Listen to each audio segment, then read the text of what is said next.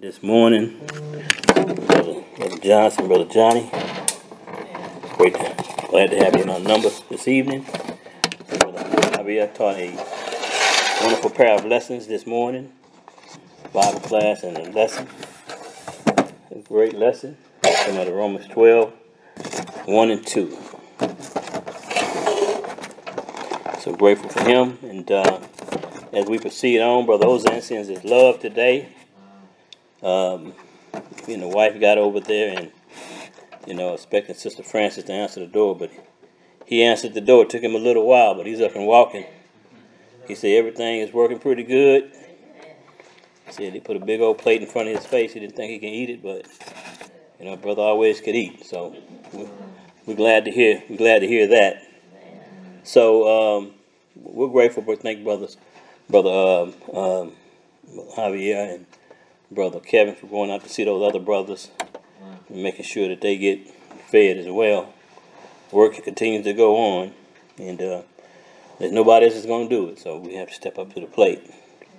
But anyway, grateful to be here tonight. The lesson won't be long. The law was a shadow of Christ's coming. That's the lesson for tonight. And hopefully that we can share some things that the Lord has shown us. But the reason we're here is to teach ourselves and for others that may hear the lesson too, maybe on YouTube or Javier downloads it, and they may be a little without understanding about what we teach. But we teach nothing but the Bible. We don't add, we don't subtract to God's word. We stay within the laws of God's word, and we don't. If we can't find it, and you can't find it, then it's not in the Bible. And so, the law is a shadow of Christ's coming. And the Bible talks about, as we go to our lesson, we're going to look at some scriptures here. In 1 Corinthians 14, 14:33 says, "So, for God is not the author of confusion, but of peace, as in all churches of the saints." And so we don't want anybody to be confused, because we say a lot of things that people look up in the air and stare after we say it, as if these things aren't true. But just because someone doesn't believe something that we read and study out the Bible does not mean that something is not true. Wherever there is confusion, the devil is involved. And so we want to use plain speech today, and we want to not confuse anyone. There is a story in the Bible, in Acts the 19th chapter, where there was this shrine that was made to the Queen of Heaven, Diana, and that's in Acts 19, starting at verse number around about 24, and they made this shrine in all that region of Asia, and this shrine was so valuable that they all made their living off of making this shrine. And then when Paul and them went through there preaching the gospel, it threatened their livelihood. It threatened the way that they were going to make money, and so they had to stir up some confusion in that town so they could run Paul and them out. And so that is typical of what people do today. They cause confusion where there should be peace and where there should be harmony. So we understand that. And in order for us to understand the Bible, there first got to be something that's mentioned in the Bible. We must love. We must love. John 14 and 15. Now, I got the scriptures written down. I'm going to take the time to just go over them, just to go to them, just so we can read them. Somebody might say, but that's not in the Bible. Well, John 14 and 15 is still in the Bible. It's in the Bible. Nobody's taking it out. And let me say this too. I'm not the preacher. I'm just standing in and reading the scriptures. Don't claim to be the preacher, but just teaching loud. Just teaching loud, speaking a little bit louder, just trying to teach the word of God. John 14, verse number 15 says,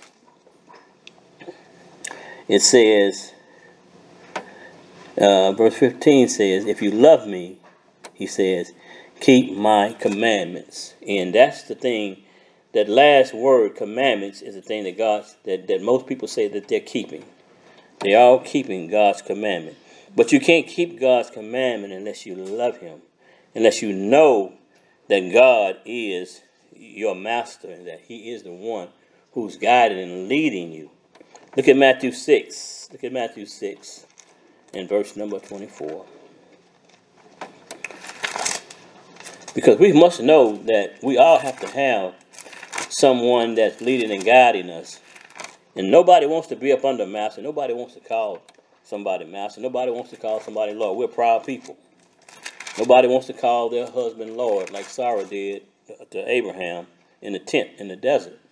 But she called him Lord. So we got to know that Jesus is our Lord. We're going to have to respect him. Look at Matthew 6. 6 and verse number 24. Verse 24 says, no man can serve two masters, for either he will hate the one and love the other, or else he will hold to the one and despise the other. You cannot serve God and mammon. We can't serve God and mammon. Mammon is money. It is a god. It is a god. And we have to learn the difference between the two. In the story in Acts 19, we understand that they had the shrine Diana. That was their god. That was their god. They made money off that particular god, and they wanted it to be their god. They didn't want what Paul was teaching. They rejected that. And so most people are going to reject the gospel when they hear it. But guess what? John 10:48 said the same things that we're teaching to you now, those same things that we're going to hear about in the end. Can't change them. Can't change them. They're going to be there in the end.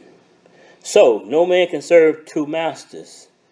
Two masters. We have two people in the Bible that we have to decide today which one is the one that we're going to serve. And it's by default. It's an automatic default that we serve one or the other. There's no signed contract. It's what we do. It's our actions that we put forward that tells us which one we serve. And so, John 1 in verse number 17 says, for the law was given by Moses, and grace and truth came by Jesus Christ. We thank Kevin for reading the scriptures today in Galatians 3. There's a lot of ebbs and flows in that chapter. But it says right here, for the law was given by Moses, but grace and truth came by Jesus Christ. So there's something right there that divides grace and truth and the law, two different things. One was given by Moses and one was given by Jesus Christ. Look at Romans 6. Look at Romans 6. We have to know who we're serving. We have to know who we're serving. Most of us do, but we just can't help ourselves. We just can't help ourselves. We got to have the one or the other. And by implication of our lives and our action, that's who we show that we're following. Romans 6:16, it says, Romans 6:16 says, know ye not that to whom you yield yourselves servants to obey, his servant ye are to whom you obey, whether of sin or death or obedience unto righteousness. But God be thanked that you were, past tense, the servants of sin, but ye have obeyed from the heart that form of doctrine which was delivered to you. Being then made free from sin, you become the servant of righteousness. Now we all remember where we came from. We were serving sin. That's why we don't do it anymore. That's why we come to church on the first day of the week. That's why we don't go to the club no more. That's why if we had a wife and a girlfriend, we got rid of the girlfriend. We told the wife about it. Vice versa. If we drunk like a elephant, then we don't drink like that anymore. We do it in moderation. We understand that nobody can tell you not to drink, but you know it's a sin to get drunk. We're not a whale. We don't drink like whales. So some of us don't drink it out. We put that thing aside. So look at Acts 3 in verse number 22. So So we're getting a little bit further down the road. The Bible is getting a little bit more clearer to us. Then we'll go and get some more scripture. Acts 3 and verse number 22. The distinction between the book of Moses, the law of Moses, and grace and truth gets clearer and clearer as we read more and more. But one's mind has to be humbled so that he might be able to see the truth and read between the lines. For verse 22, Acts 3 and 22 says, For Moses truly said unto the fathers, A prophet shall the Lord your God raise up unto you of your brethren, like unto me. Him shall you hear in all things whatsoever he shall say unto you. And it shall come to pass that every soul which will not hear that prophet shall be destroyed from amongst the people. Ye are all the prophets from, yea, and all the prophets from Samuel and those that followed after, as many as have spoken, have likewise foretold of these days. Ye are the children of the prophets, and of the covenant which God made with our fathers, saying unto Abraham, And unto thy seed shall all the kindreds of the earth be blessed. Unto you first God, having raised up his Son, sent him to bless you, and turning away every one of you from his iniquity, or of his lawlessness. Lawlessness cannot stand before God. We cannot stand before God. Lawlessness. We will be rejected. Some people say, you don't have to go to church. You don't have to go to church. It says, some people say, to the saved, I don't want to have anything to do with y'all. I'm all right by myself. I don't need to do that. Some people say that I go to this place, I go to that place. It was good enough for my parents, and it was good enough for theirs. He said. And so if my mama and my dad did it, it's good enough for me. Well, that sounds good. That sounds good. But what does the Bible say? You see, when you say something like that, when you say what you're going to do what your daddy did and your mama did they give you scripture? Did they give you scripture? Did they give you scripture without adding, subtraction? Did they study to show themselves approved? Did they show you where to go to get what you believe? Or you just throwing a bunch of stuff together like a gumbo and you're going to eat it later on? Look at Matthew 12. Look at Matthew 12.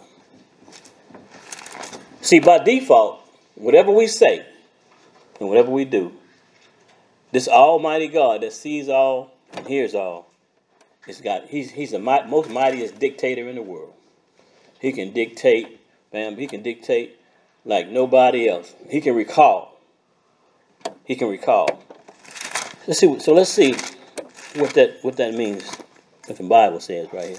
Matthew 12 and verse number 30. Matthew 12 and verse number 30.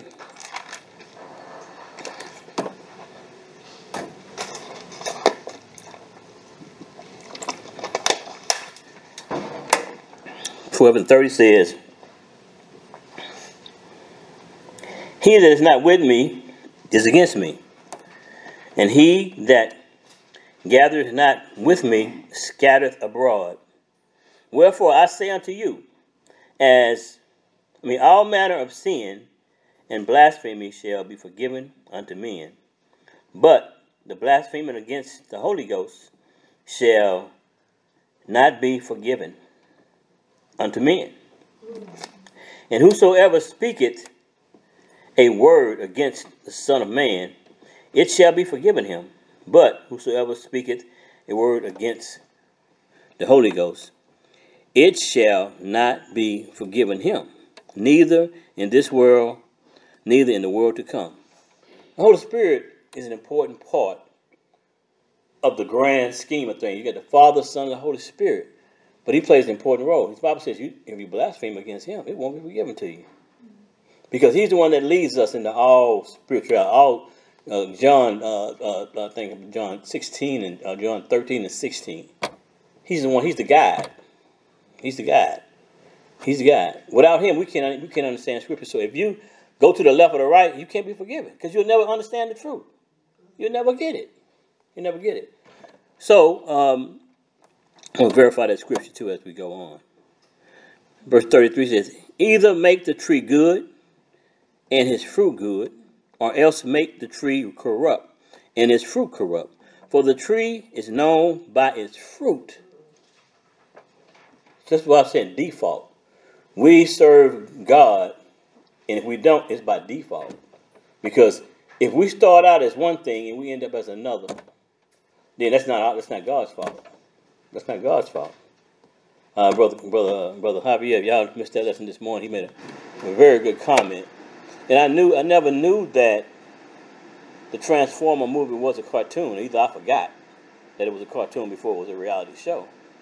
But he talked about the car is transformed into a big giant robot. But we know that car can't be transferred to that big giant robot. That's the little car you driving down the street. But it becomes this huge robot. And then he says that people transform themselves, transgenders transform themselves from a man to a female. And it says that's impossible to do. We know it is. We know it is. But this Bible right here says that either make the tree good or bad. Either make a tree good. Who's gonna make the tree good or bad? You are. You're the tree, and I'm the tree. So we're gonna make it good or bad. It says 34 says, "O generation of vipers, how can you, being evil, speak good things? For out of the abundance of the heart the mouth speaketh. A good man out of the treasures of his heart bringeth forth good things. An evil man out of the evil treasures bringeth forth evil things." Some evil can't bring forth nothing good, and it's the Lord allowed to happen. And you change your life, he says. "But I say unto you, that every idle word that man shall speak, they shall give an account of thereof in the day of judgment." So all these things you say that sound pretty, that you doing what your parents did, and it's good enough for them, it's good enough. What scripture you got? That's not teaching me nothing. You're not benefiting me anything but telling me that. Okay, you go to Baptist church, show me what the scripture is. Catholic church, you tell me what the scripture is. Not in the Bible. I can go find Church of God, and I got a lesson that I want to bring. I can go find the Church of God in the Bible, in a lot of places, more places you can find the Church of Christ. More places. But there's a reason why that's in there like that.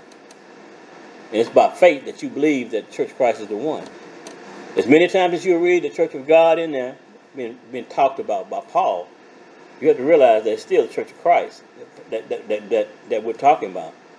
Because in speaking about something, you speak during the by and by. Church of the living God. You can call it that too. Which one is it? Which one? Church of God in Christ. It's in the Bible too. Which one is it? You got to make a distinction. It says, verse 37 says, "For by thy words thou shalt be justified, and by thy words thou shalt be condemned." That should be condemned. So nobody is going to condemn anyone. It's by default that we condemn ourselves by our words, by what comes out of our little mouth with the little tongue right here. We do it to ourselves. It's just like taking a dagger and just hitting it with a hammer in our heart. Bam, bam, bam, bam. Oh, that feels so good. That's how sin feels. Sin feels good. But there are witnesses, and there's no way that we're going to get away from the judgment, because there are witnesses that are going to testify against us at the judgment. It's not going to be like the places we go now to get justice. It's going to be a judge that's sovereign, that doesn't make mistakes. Look at 1 John. Look at 1 John.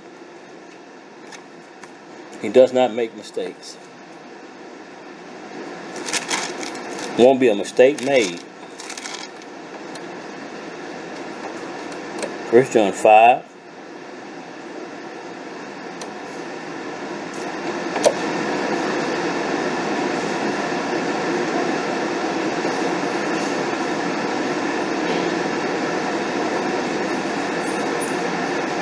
Look at verse number 5. Who is he that overcometh the world? But he that believeth that Jesus Christ is the Son of God. Verse 6 says, this is he that came by water and blood, even Jesus Christ, by the water only. You see, not by water only, but by water and blood. And it is the Spirit that beareth witness, because the Spirit is true, he says. Verse 7 says, there are three that bear record in heaven, the Father, the Word, and the Holy Ghost, and these three are one. And these are three that bear witness in earth, the Spirit and the water and the blood, and these three agree as one.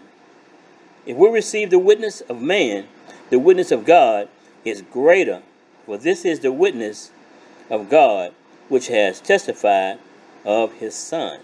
He that believeth on the Son has the witness in himself.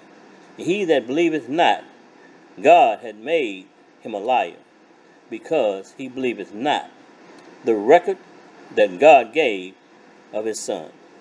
So we understand that we can't get away from the witness.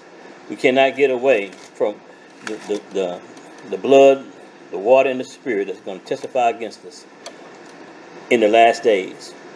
Look at Genesis 4.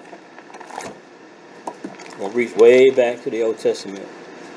In Genesis 4. And I said we won't be long, so you know y'all gonna be like, wow, he was right. You know, he wasn't long. Brother Miles used to say, a little dab will do you. A little dab of the truth. You can't teach it all in one setting. You got to study. It has to be some time to study, personal study.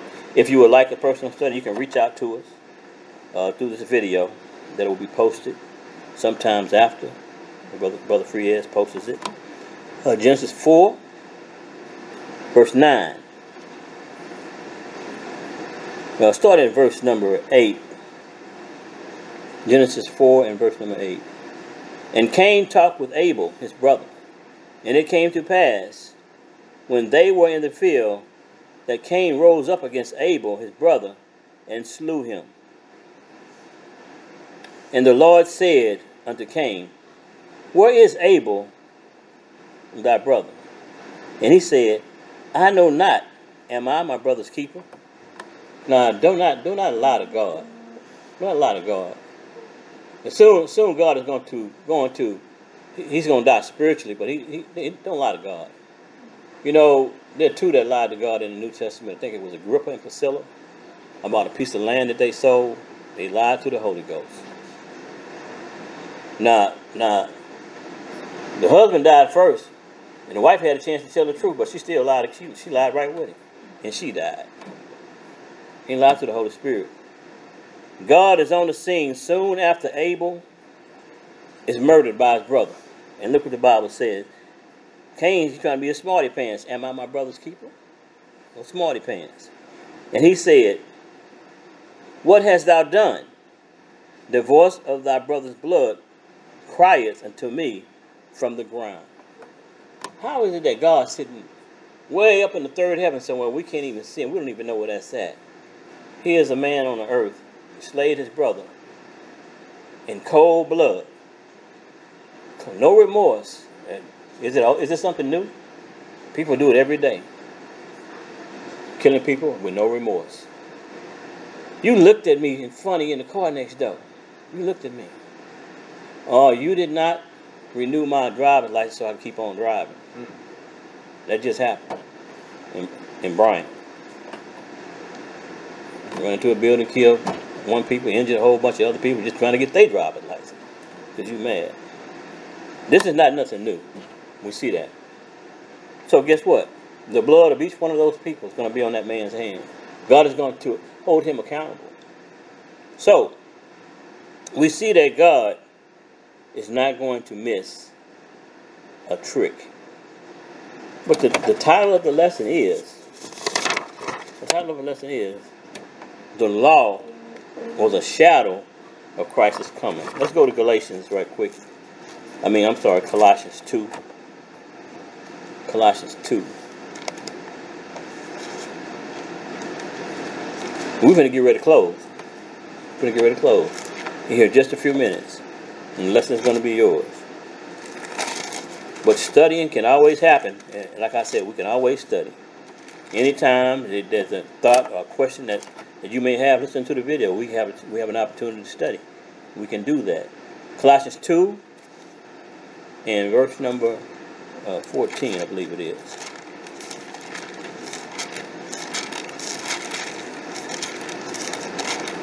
Colossians 2, verse 14. Blotting out the handwriting of ordinances that was against us, which was contrary to us, and took it out of the way, nailing it to the cross. See, this is one right here. This is a scripture right here that people twist. That 1 Peter 3:16 talks about to their own understanding. It's plain, and we can go to other scriptures to prove that this one talks about those commandments that were in the law. Which were those commandments? Well, a lot of commandments in the law, probably over maybe 600 or something. But the 10 commandments were the commandments too that are in the law. People are still holding on to those today. He said, the Bible says in Colossians that blotting out the handwriting of ordinances that was against us. It was against us. He says, which was contrary to us, and took it out of the way, nailing it to the cross. It was against us. But some of us try to keep it. Reading this right here, it says against us, and some people still try to keep it. We're using great plainness of speech. We're reading the scriptures, and we're not adding to them, but the scriptures should talk to you and tell you. Verse 15 says, and having spoiled principalities and power, he made a show of them openly, triumphant over them in it. Do you know how great a battle it is from one dispensation to the next? When you had King Nebuchadnezzar, thought he was still in power. Then the Medes and the Persians came and took over. Well, God had to put him through some things. There's power changing right there. Why do you think you're still in power, Nebuchadnezzar, when the Persians and the Medes and the Persians came and spoiled you? And you still acting like you're in power. Not in power no more.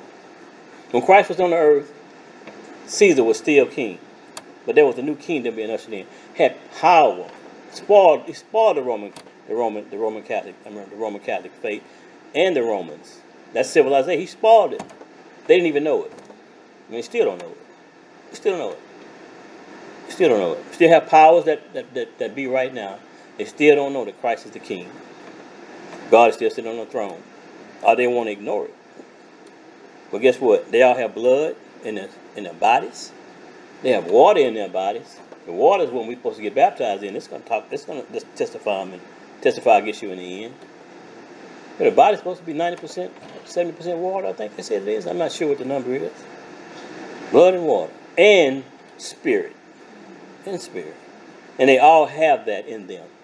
All of them. We all have it in us. Nobody can say we don't. So it says, let no man,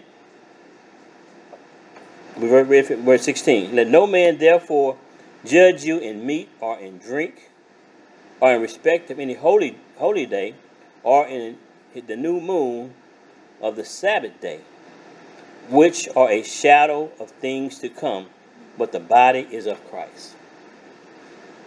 Think about this right here. Think about this, brothers and sisters. We ought to meet every first day of the week.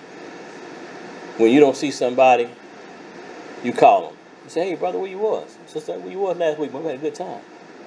And then the next week, you don't see that person again. You call them again. Hey, brother, what's going on, brother? You all right? When you come check you out, when you come check. Hey, I'm all right. You don't see him. Then a few weeks pass by. And y'all didn't talk to the brother, or we didn't talk to the brother. Brother said, man, we ain't coming back. Y'all said, what's wrong with Brother Jones? He ain't coming back to church no more? He gave up and turned his back. So don't you think they had the same problem when the Jews went to Jerusalem to worship all those times, 3 times in a year, and they didn't see other Jews? They judged them. Where was you at? You not at the feast?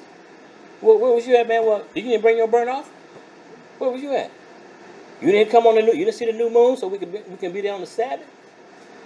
See, we can't judge them because we didn't do it. But he says right here, he says, let no man therefore judge you in meat or in drink, because those burnt offerings, they ate the burnt offerings too.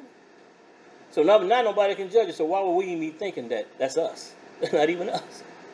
You're talking about those who have that mindset, who understood that. They had to understand this. They had to understand this. I thank God for understanding. He said, of the new moon, we don't have to do that, man. We're the first day of the week. Let's go. We know. So, they have people that are worshiping on the Sabbath day now, Saturday. You have people that worship on Saturday, but they're not going back to Jerusalem. You know, they're not taking their offering back to Jerusalem. The temple is gone. The Levites are gone. This is something we talk about over and over again. Over and over again. Galatians 2. Galatians 2. And as we get ready to shut it down, we're going to go to one more scripture and we're going to give the plan of salvation. Galatians 2. We just read Colossians, so we're going to read Galatians 2. And Galatians 2 almost says almost the same thing. Galatians 2 and 14. Not the same thing, but similar, it says.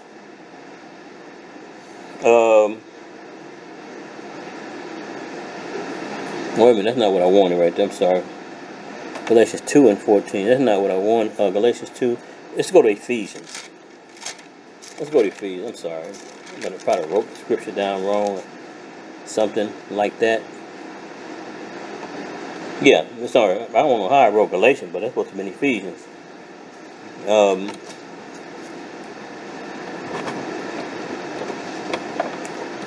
Verse number 14. Look at the verse number 13 right here. Now we're going to read verse 12 because it's in there.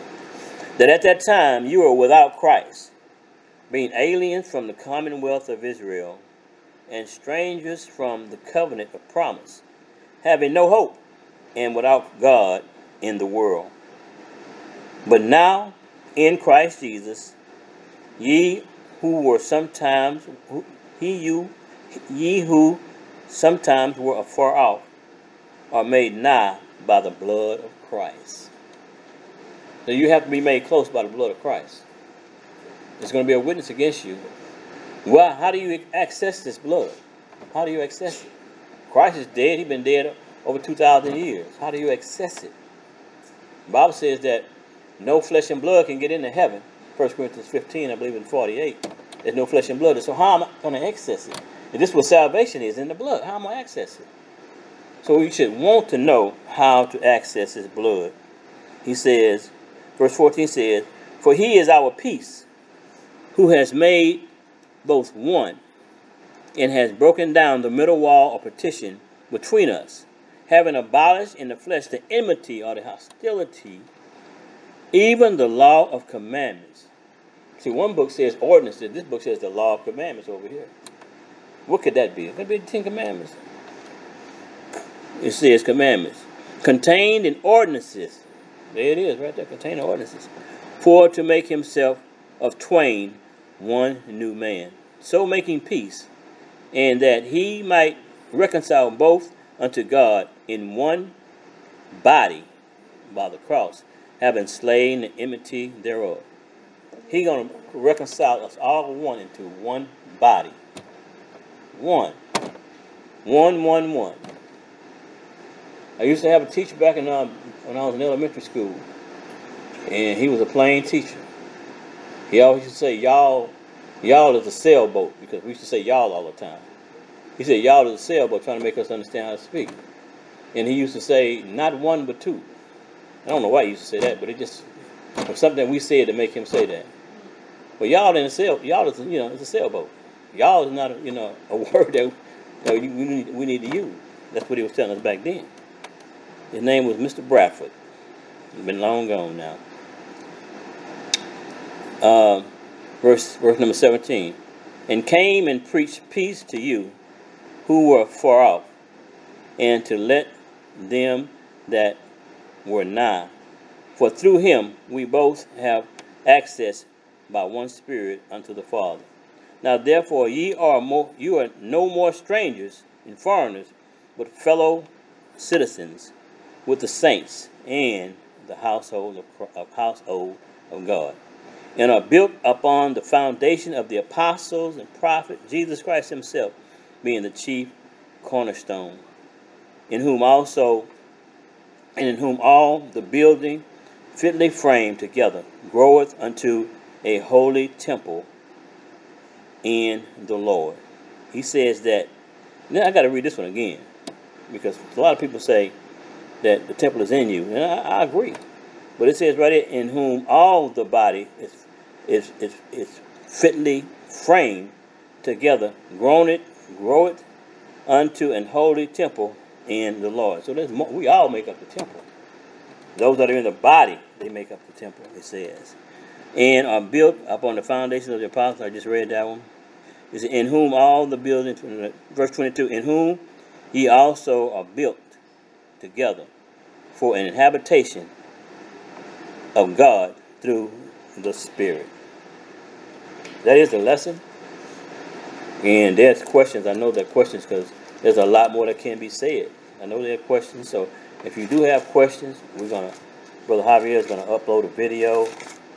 And there are many more videos up there that are uploaded already that you can study from in order to get the answers that you need. Or you can call phone numbers that Javier will put on that particular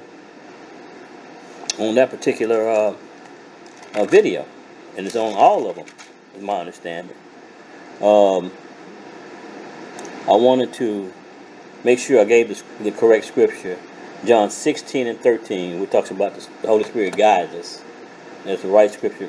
John 16, 13 and following. So, if you're not a member of the body of Christ, and we have these bulletins outside for anybody who wants to walk by. And just in case you might be in this hotel and you're walking by, you can grab one of them. They're free. They're sitting out there on the table. If you hear this video and you're in this area, just come by and get one. It's got the whole plan of salvation on there. Many scriptures that we come by faith in Jesus Christ. Romans 10:17.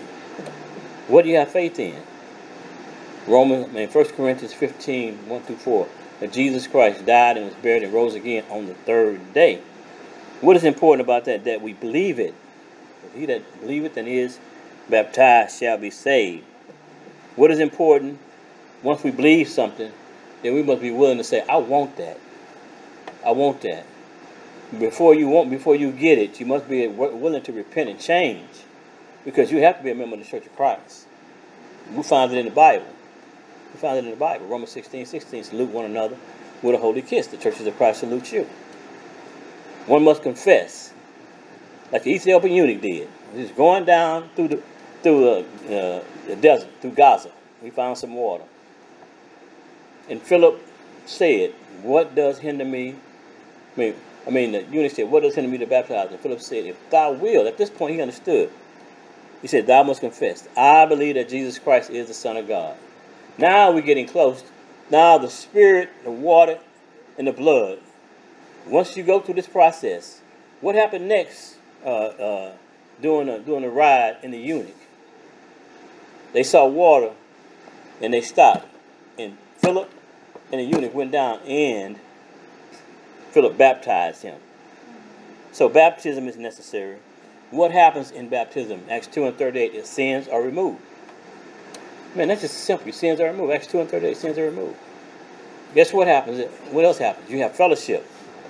Acts 2 and 41, you have fellowship with others all over the world. Instant.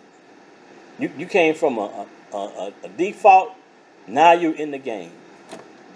So now Christ says, this man right here, this person right here, I love him because he loves me. He's willing to give up his life. He says, now he's going to add you to the church, Acts 2 and 47. That is the process. That is the process. Christ is going to do something in heaven. Revelations 1 and 5. He's going to wash the spirit man in his blood. That's what the blood is. That's what the blood is. But it's spiritual. You can't see it, but he's going to wash you in his blood. He's the only one who can do it. Ask me how he does it? Through the operation of God. Colossians 2:12. God said in the beginning, let there be light. Somebody want to question God on how he did it? He created the heavens and the earth in 7 days. Less than 7 days. He created man, put man on top of it to tend to it. Gonna ask God how he did it? Put a man in the ark. He made one ark. He put 8 people in it and saved the entire world. Gonna ask him how he did it? Ask him.